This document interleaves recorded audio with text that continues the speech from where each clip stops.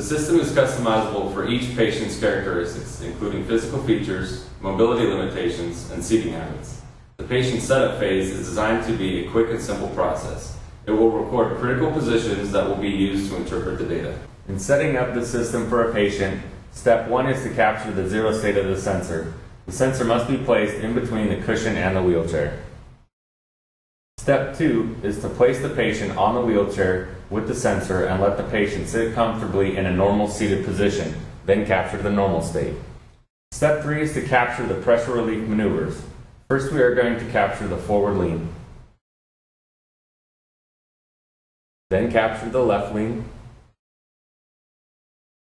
And finally, capture the right lean.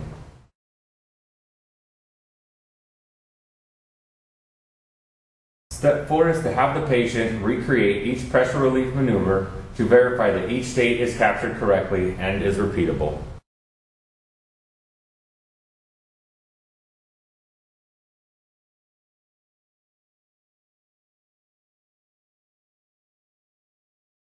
Once all the critical states are recorded, the doctor can input the time interval parameters and tolerances to accommodate each of the unique needs for each patient.